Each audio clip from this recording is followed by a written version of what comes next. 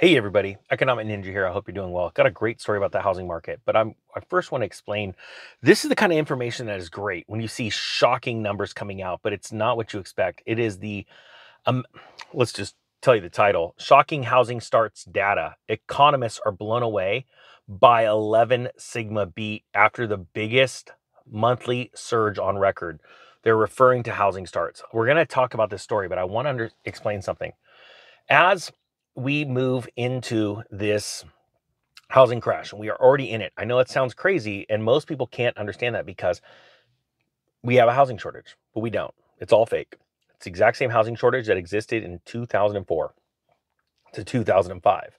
It was literally two events that happened. Interest rates came down, and after a long period of time of people like myself buying and selling homes, flipping, making money, watching the things go up, what happened was people that had no concept or reality of the housing market or housing cycles, they were watching people and then they decided to dive in. But when they dove in was when the Federal Reserve started raising rates, and they had that FUD, that fear of missing out, that not FUD, the FOMO, the fear of missing out syndrome. And they started to chase home prices and home sales. They didn't explode. Velocity actually slowed down as people like myself exited. That was the time to leave the housing market, right? That little blow off top, I didn't care about that.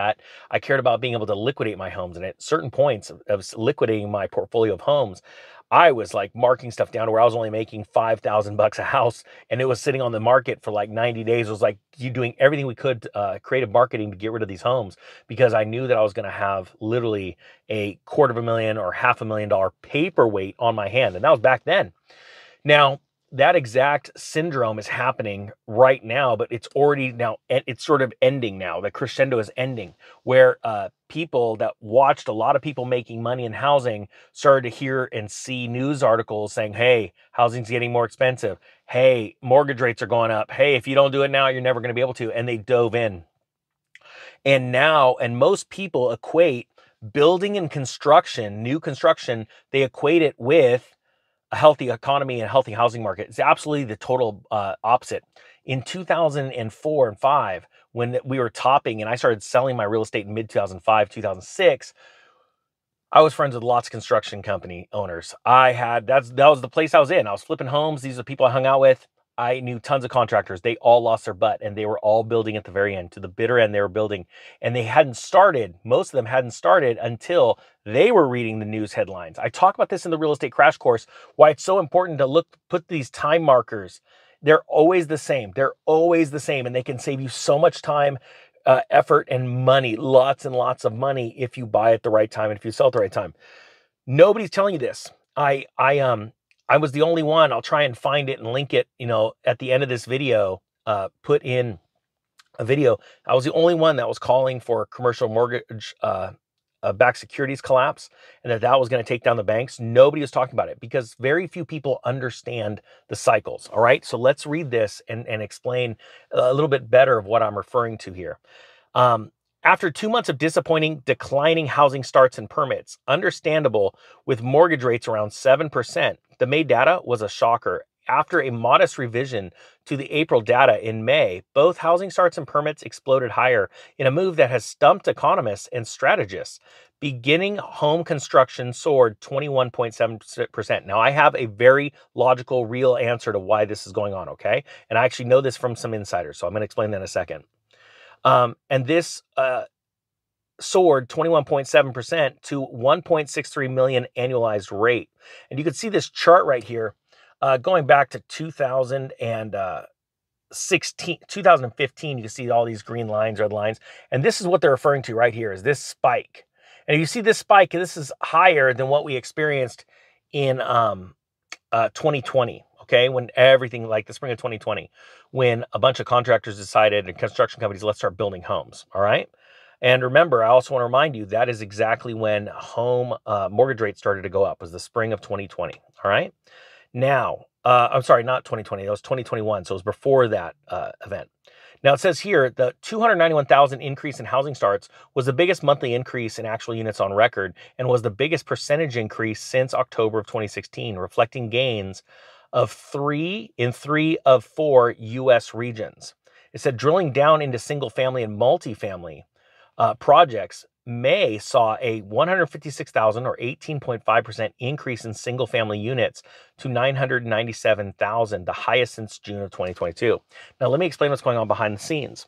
An insider contacted me and said he has a very good friend that owns a massive fund. And what they are doing is they are buying large chunks of homes from Lennar, Toll Brothers, and other builders. We're talking 500 homes at a pop. And what is happening is, and then I have also a insider at Lennar that told me that he has been talking to big people in Lennar. He's actually pretty up there as well. And they have decided that they are going to build these cookie cutter homes that are so cheap. They're going to drill down, build homes at the cheapest rate, and they're going to sell them for the cheapest amounts. Now, what you will need to put the two stories together now. What's happening is these big home builders are building these cookie cutter homes, selling them to funds that are using your pension money. And and I want people to understand, you're not going to see the benefit from that. Sure, they may go under a little bit longer, they claim insolvency. What's happening is they want to turn these into rentals. They want to make this nation a nation of renters. Now, here's the good news about this.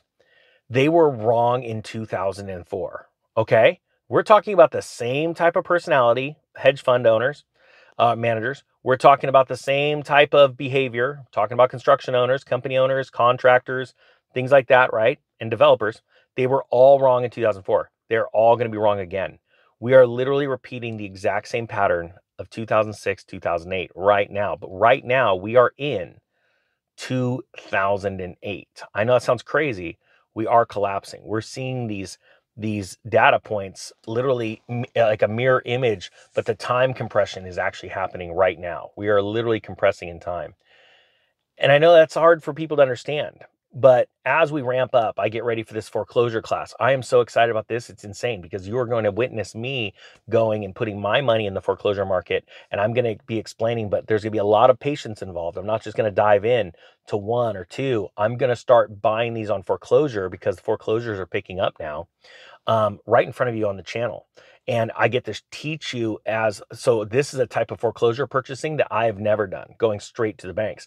I've seen the REO side as a real estate agent, and I've purchased REOs as an investor, but I've never went straight to the bank through the auction. That's the first line of the sale. Where I did it was the last line. That's what most people do. Very few people buy at these public auctions. Very few. The last one that we went to and filmed was last week, and there was only like 15 people in there. So, and they're free to go to. So I'm going to start bringing people to these shows. It's going to be really cool. We're going to take it by storm, quite frankly, and we're going to make foreclosure auctions famous. But the facts of the matter are, right now it's saying economists are stumped, but there are people like myself that are not stumped. And the reason why is because I've been through this before, and we're going to go through it again, but it's going to be more spectacular. So these are the days to prepare and not be scared of, missing out, because you're literally watching the people that are jumping in right now, and they're saying, look, mortgages are going down. They're down 0.1%. That is nothing. That is a joke. But that's the media trying so desperately, or the National Association of Realtors trying so desperately to get you to do something, either buy or sell real estate. We need velocity. It's collapsing. And so you just watch that and grin and go, my day is coming. My day is coming. Guys, I hope you got something out of this. I'm going to put a link to that video down below. And I'll also, the one about I think it's very important people realize how long I've been calling this, and now it's happening. And just get ready, because it's going to dump into the residential market. Guys, I hope you have a great day. The Economic Ninja is out.